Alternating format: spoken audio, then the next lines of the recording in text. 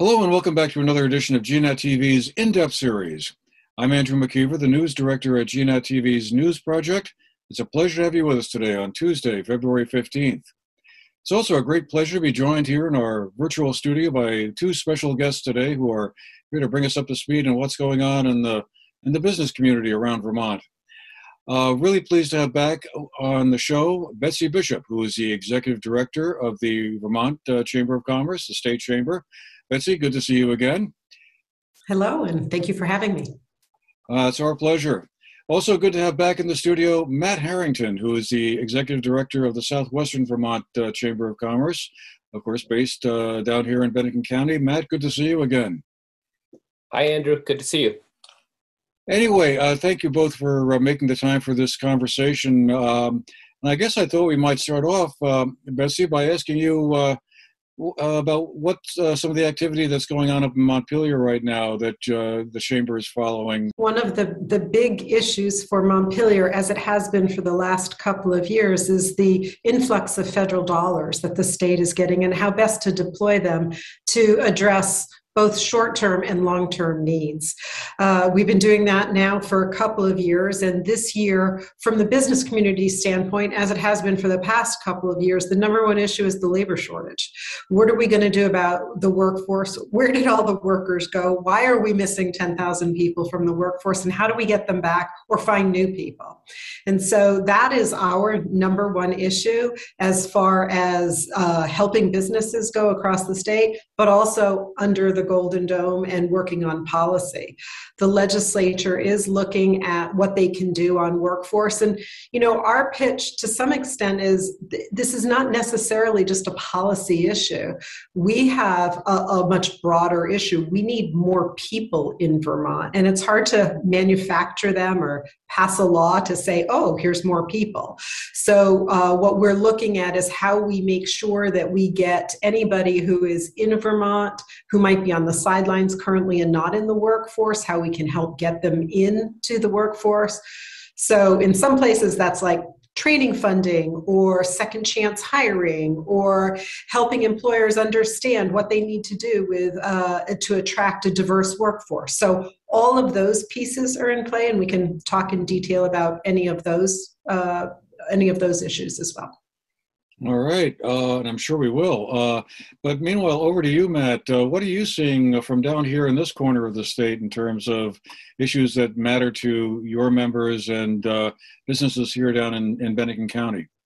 Yeah, well, I would agree with Betsy with the amount of action that's going on up in the State House, and it is trickling down to our main streets as well. I think people are paying a lot of attention for the massive amount of funds that have already come to Vermont and look like they'll continue to come to Vermont, and then how the government is going to kind of disperse those. And I know Betsy will speak to some of those. It's a very exciting time, I think, for Vermont. It's transformative.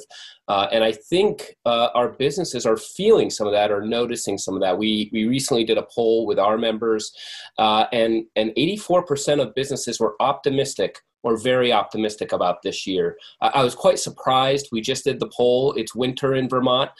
We tend to be a little depressed. We just got over the Omicron variant. I expected those numbers to be a lot lower, but I shouldn't be surprised because small businesses in Vermont really have this kind of great DNA for making it through the winter, being optimistic about the future. I would say a lot of our Main Street mom and pop shops are interested and excited about 2022 and will need help from the government and the funding that is coming, though. Yeah, I might add to that, if you don't mind, Andrew. Over the last 2 years, the legislature has deployed $330 million to businesses in Vermont to help them power through. That's been based on, you know, looking at their financials and lost need. There's about $26 million more that needs to be deployed.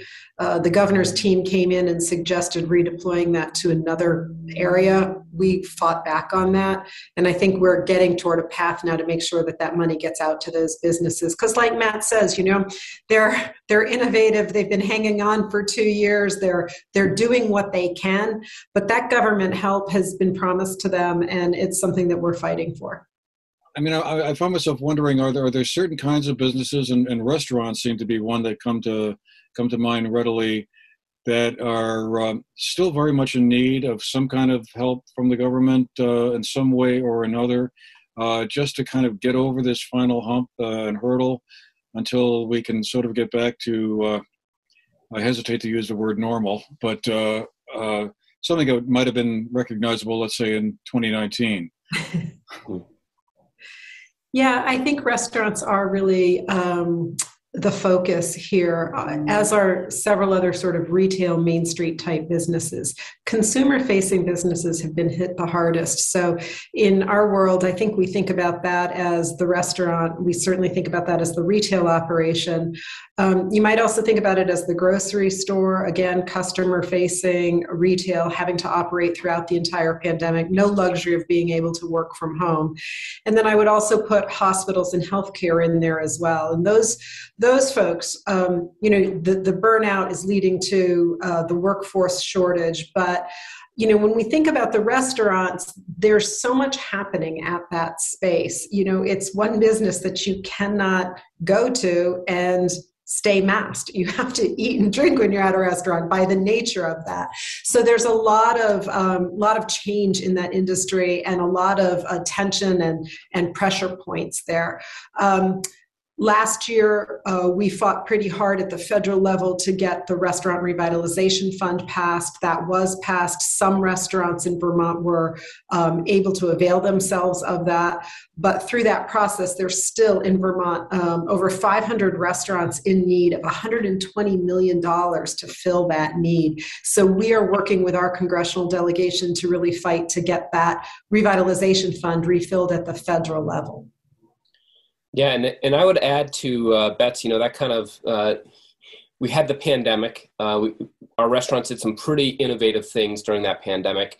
And then I think when I talk to many of our restaurant owners, then they feel like they got hit with inflation, supply chain issues, staffing issues. And then we even have to add in there, and this kind of nuance, but children in school getting COVID. So therefore the waitress, the cook, the bartender has to stay home with their children as well. And so, I think part of them, they are coming out of that the general bigger pandemic, but then they have this whole mountain, and I think it goes beyond the restaurants, but I think we feel it most acutely with the restaurants. Pizzas will have to go up, chicken will have to go up, meat will go up at our local restaurants because they're paying a premium. I know some places that got completely rid of their chicken wing night because chicken wings were like $2 a piece, which, if many of us remember, they can go, 50 cents, 25 cents. But then at one point recently, chicken wings were expensive too. So we're seeing that at a micro level too at our restaurants. I wanted to explore that workforce shortage we've both been talking about. I heard you say 10,000 workers that are missing. I've seen numbers even higher than that, 24,000 fewer workers in the Vermont state workforce than was the case pre-pandemic. And of course, the question is, where did all those folks go? Obviously some had to stay at home and watch the kids, or perhaps an elderly parent, grandparents. So I'm going to just round, the numbers change every week. But I'm just going to give some general numbers. So if you think about it, pre-pandemic, we traditionally had like maybe 10,000 people that were, considered part of labor participation, but not working yet, right? So those are people looking for work. That number at the height of the pandemic got to 30,000. Okay, and now we're somewhere around 20,000 because people have come back into the workforce. But there's a gap there, and that gap of those 10,000 workers, and where did they go? There's not a lot of, very specific scientific information to answer the question, where did they go?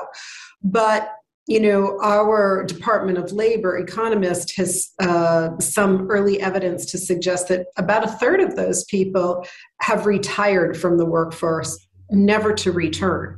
So these are people who, you know, might have like stuck it out for another 5 or 6 years if, you know, depending on their age, like, I'm going to work well into my 60s or my 70s. But due to the pandemic and the changes that came with that, they decided at that moment, like, you know what, I'm done. And so some people have retired and are unlikely going to return to the workforce in a full-time capacity. Our hope is to work with mature workers to try to get them back into the workforce in whatever way that works, you know, so that could be in a part-time capacity. And I think that's something that employers need to figure out and adapt to as well. But that's a part of it. But there's also a part of it where as humans, we're all assessing, you know, during the pandemic, what are we doing with our lives? And sometimes if you were laid off or the business closed that you were working at and you found yourself with some free time, maybe you were collecting unemployment, and during that time you had the moment to sort of assess, what am I doing? Do I want to go back to that job when that place reopens? Do I want to go back to school? Maybe I want to move back home where I came from. There's a lot of differing reasons, and I don't think we'll ever really know the answer, but that's why we're focused on not only trying to get everybody in Vermont who's not working to be working, that wants to, but also to be recruiting people from away, encouraging people to understand that you can come and visit here for a long weekend, but you could also like live here. And yes, in some instances we've seen that where people are bringing their jobs with them in a remote fashion, but we also want people just to move here so that we can hire them as well in Vermont businesses. And, you know, there's been an effort to relocate people and to incent them to come, and we've been working on that. But we also need to have a robust and sustained marketing effort to tell people not only to visit here, but to come live here, that we want them here. And I know, Matt, that's been an effort that you've been deeply involved in even before the pandemic arrived. Yeah, right. Well, and I was going to add to what Betsy said, you know, as many as there are Vermonters who had that moment where they could take a breath and realize what they really wanted to do, the rest of America had that moment too. And we even saw that in the surge of kind of 2020, 2021, where our housing market, you know, got up into the 30 percentile of new people moving here.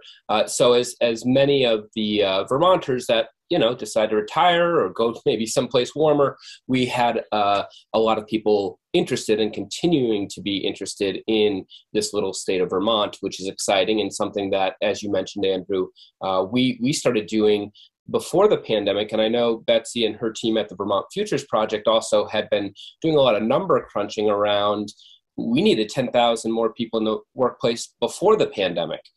We were short of workers in Vermont in 2018, 16, you know, down through.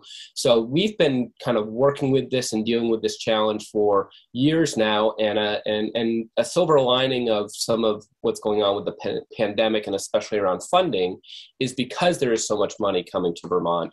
We may be able to supercharge some of these efforts that we've been doing for quite some time. Some of the things I'm looking at would be around the Stay to Stay program, which invites people, as Betsy said, come out for a weekend, test drive Vermont if it's a place you love and you could imagine yourself living here for a lifetime.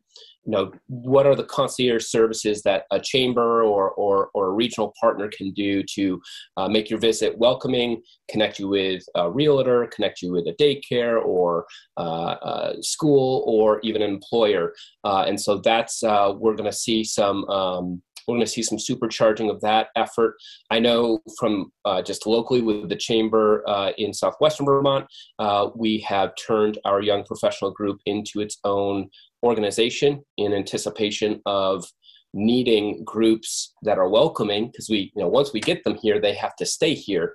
One of the best ways we can build roots right here in Vermont is through some of these nonprofit and supportive organizations, young professionals, cultural organizations, theaters, Rotaries, things like that. They actually create the fabric of Vermont. So we're working with our young professional group to kind of create more of that welcoming environment.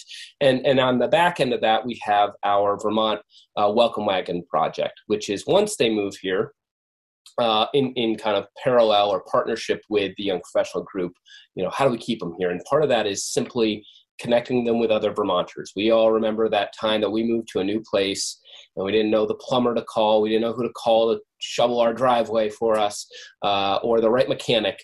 Well, the Vermont Welcome Wagon is part of that, where we just partner, people that have lived in Vermont for quite some time with new people that move to Vermont, and hopefully they, take them out for a coffee, meet on a Zoom call, get them to join their local croquet league, and also give them some tips on living in Vermont as well. So yeah, we're going to see some growth in all those kind of different sectors, but the most that we're going to see, and I know Betsy can speak to this a little bit more, will be around that retention and relocation effort. Stay to Stay is one example of that. That, bringing new people to Vermont seems to then beg the question of where they're going to live and the housing situation. How do we work our way out of that? I mean, it speaks to that whole labor shortage question of carpenters and plumbers and electricians and people to build these houses, as well as just getting them done. Like many of our problems, they're chronic and they're not new, but they've been exacerbated by COVID.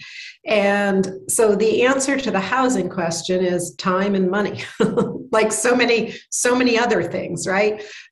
Even if you get a huge influx of money, which we did, it does take time to build those.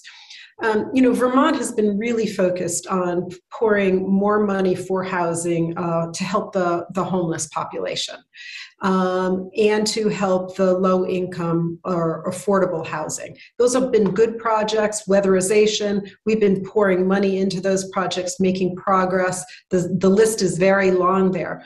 What we've been adding to that conversation is that we also need to build in what we call sort of the missing middle income housing, that workforce housing. The people who we're trying to hire, those 10,000 people we need more of, or more than 10,000 people, they need to live somewhere, and they don't necessarily want what's necessarily available on the market, because much of our housing is in dire need of upgrading.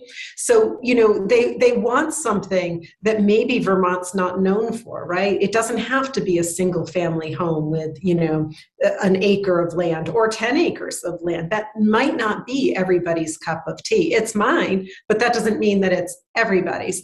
And so we need to think about building more and more, yes, single family homes, but townhomes, apartment buildings, 1-bedroom condos, 2-bedroom condos, those types of things. It's just not a lot of that in Vermont.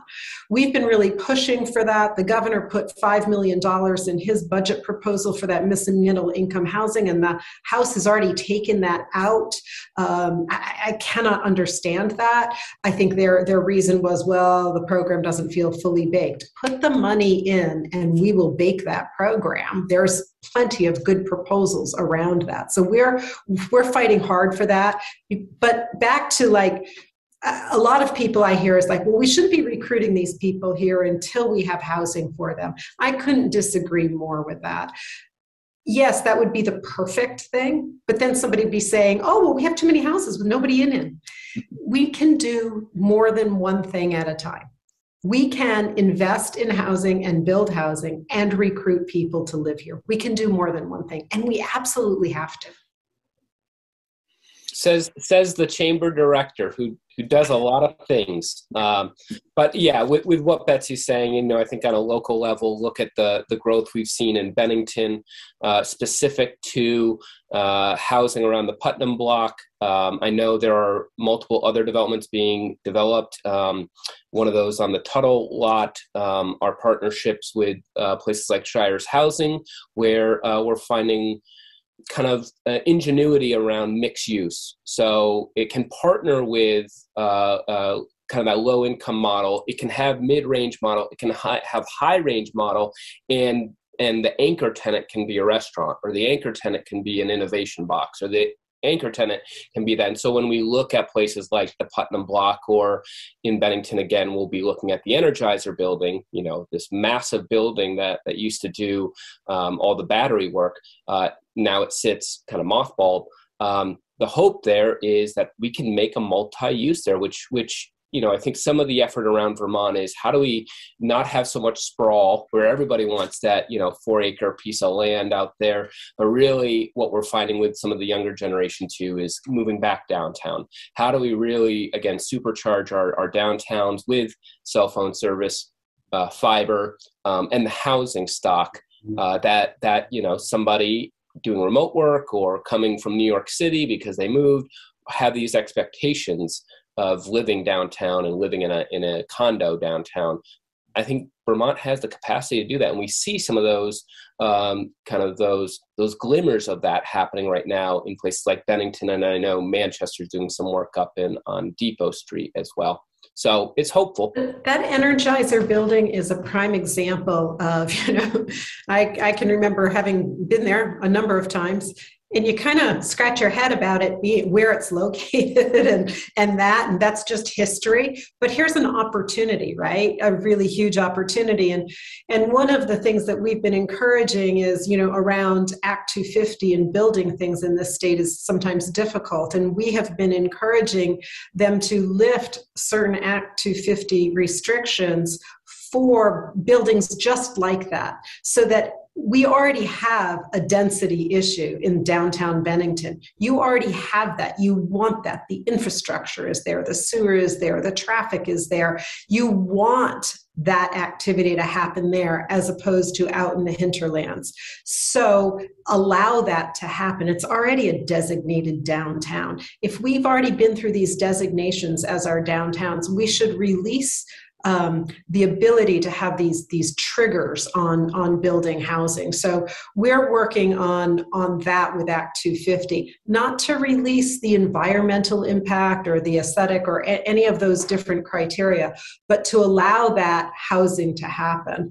The other thing that we're working on is we're anticipating in 3 or 4 years that we're going to see sort of a glut of commercial real estate in our downtowns, where a lot of people who have been working from home, that might continue. And so people might still need their building, but maybe not as much of a footprint. And so we've been encouraging some Act 250 regulation and financial incentives for the conversion of commercial real estate into residential real estate. Again, because where that commercial real estate is in that walkable downtown with that infrastructure already. Is this likely to happen, that this new process will be put in place? I've been doing this job for a number of years, and streamlining the Act 250 process, making it simple so people can use their money quickly and invest, has been always on my radar screen, and this year's no different.